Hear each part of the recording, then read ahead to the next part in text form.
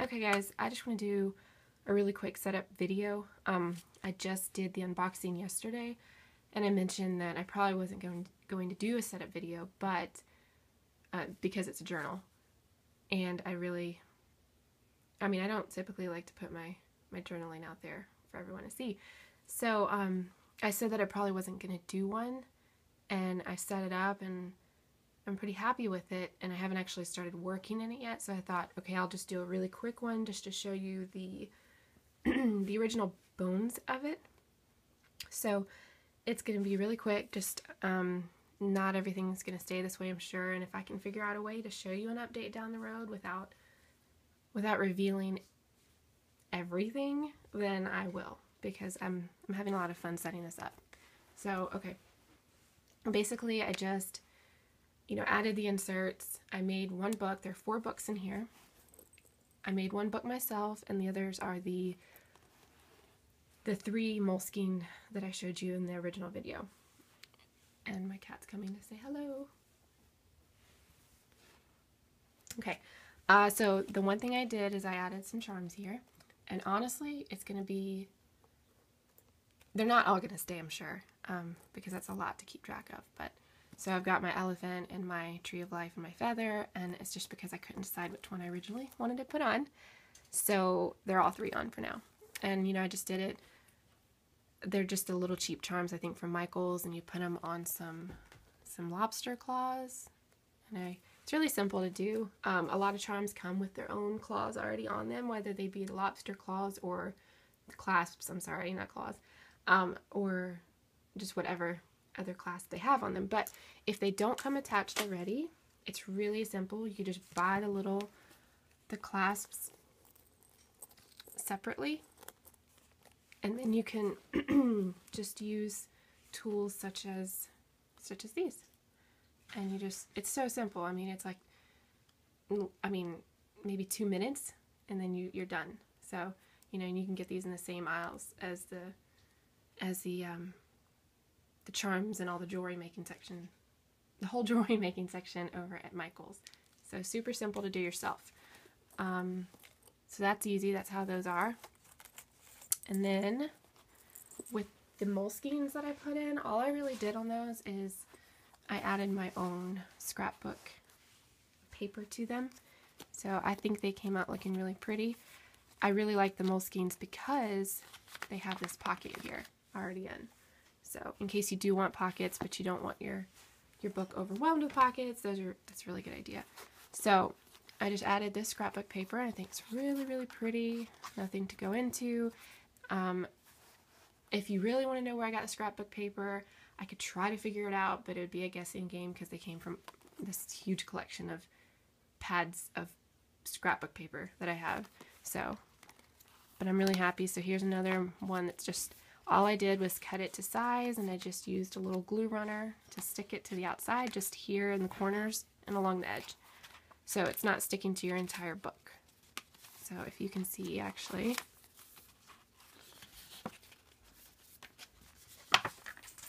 it's not entirely attached. So if you ever want to interchange it, it's not going to hold on, as long as it's nothing too permanent in the glue that you use, it's not going to hold on too hard. And you can change it out without actually hurting your Moleskine.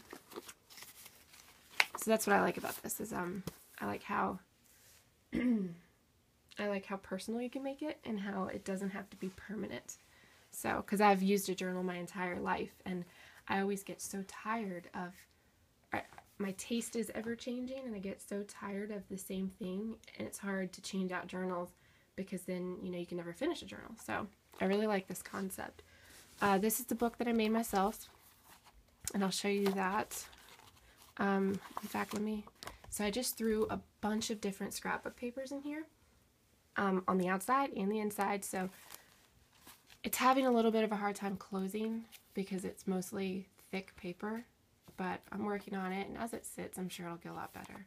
So I tried the method of not binding the book, because if it's already in this strap, then it should hold it itself. But because I tried to make it about the same thickness as one of these Moleskines, then it became it started kind of pulling away from the strap. It was too strong for the strap. So this book stuck out a lot more than the other books did. So I decided to go ahead and bind it with this this cord here, sort of like a twine, I think. Let me see. I actually still have my stuff here. Oh yeah. So it's actually hemp cording. And I just got this in the jewelry making section, the same section I got these. Well, one of these anyway, but they have a lot of these. And I just got a whole set here, so it's just neutral tone, so I think it would look good with my journal. And I got this at Michael's in the jewelry section. The holes, let me just show you real quick how I made it. I don't know where I got this tool. I've just had it forever. It's like an ice pick, I think. But this tool comes in handy for quite a lot, actually. So it's just a really sharp tip, if you can tell. I used that to punch the holes in it, and I just punched 3. 1, 2, and 3. And, you know, you could use I think it's called a punching, I know, what is it? It's a board used for puncturing, and you can use one of those, but I did not, because I actually find it just as easy. That's why I'm actually sitting here on my floor right now, because I just threw this together. I find it just as easy to use the floor. It's a soft surface, and you just lay this book down flat and you punch it, and it works out perfect. So, and then I just used these, I believe, I don't know, gauge, 18 gauge, but these are the needles I used to thread the cord through. Also Michael's, I believe.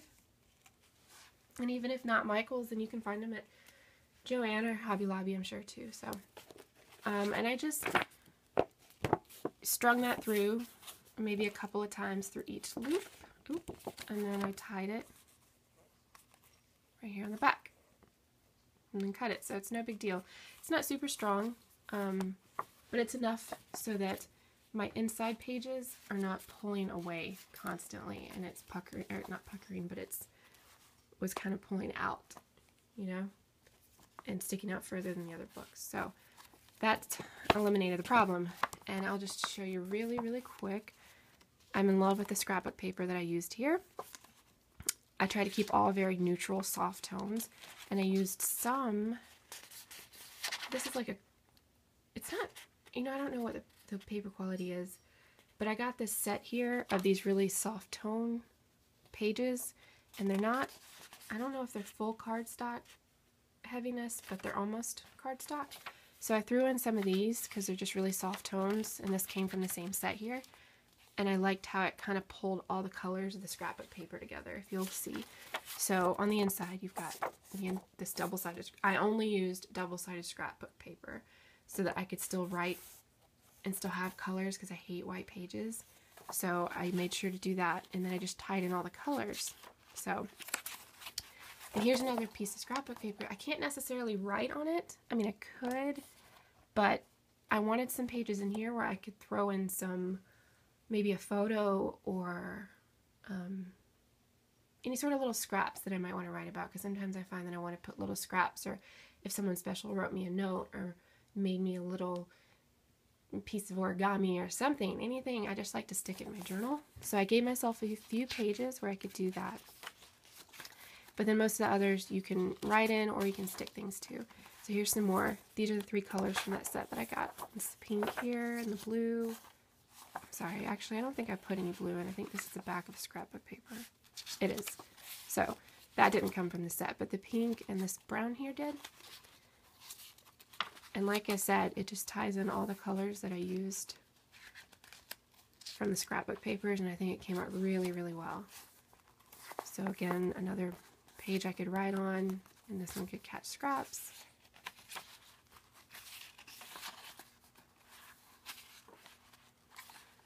Here's the back of one of the pages. All the colors just tie in so perfectly.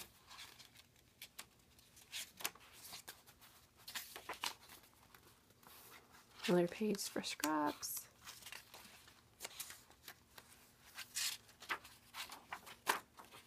And the edges, if you can see, are very rough still, because I keep cutting them down to make them even shorter.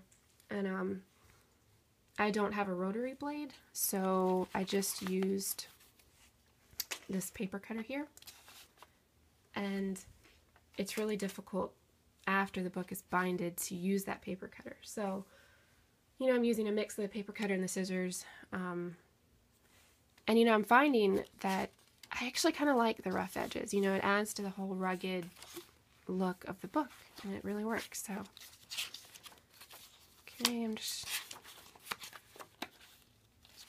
I really love this page, the way the flower ended up there.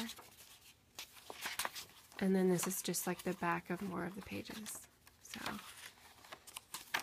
and I really like the words on this paper because it talks about, you know, family and emotion and feeling and intimacy and really sweet things like that. It's not like a typical like newspaper or something. It has some really meaningful words on it, okay? And then again, we're to the back. And that is the one that I made. I'm really happy with it. And after doing this, I think I'm just going to keep making my own pages because I really like how this turned out. I do like having some moleskines in here just because of the pockets. That's really nice. So if I ever use these, well, when I do use these up, I'm sure I'm going to get at least one more moleskine so that I have a pocket without having to add extra pockets. Okay, and then this is the last one. And I put this over my yellow moleskine. So it kind of ties in the colors. Like this one, it was hard to find something I like to match the pink, but and then this one on the purple, and then this one because it has the little yellow flowers, I put that on the yellow.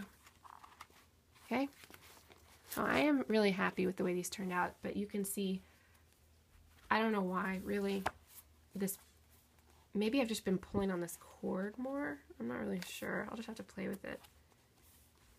I think I just have to adjust the cords because I've been pulling on this one a lot and altering it and taking it in and out. So when I first close it, it sticks out more than the others. But all I have to do is sort of wiggle it back in, you know? And then there you have it. That's it. That's my setup. And I know it's going to change over time. And like I said, I would really like to do an update down the road. We'll see if that works out. I don't know if I'm going to be able to do a video with having written everything in it, but we'll see. Maybe some pictures, I don't know. So let me know if you like it. Give it a thumbs up. Appreciate you watching. Bye.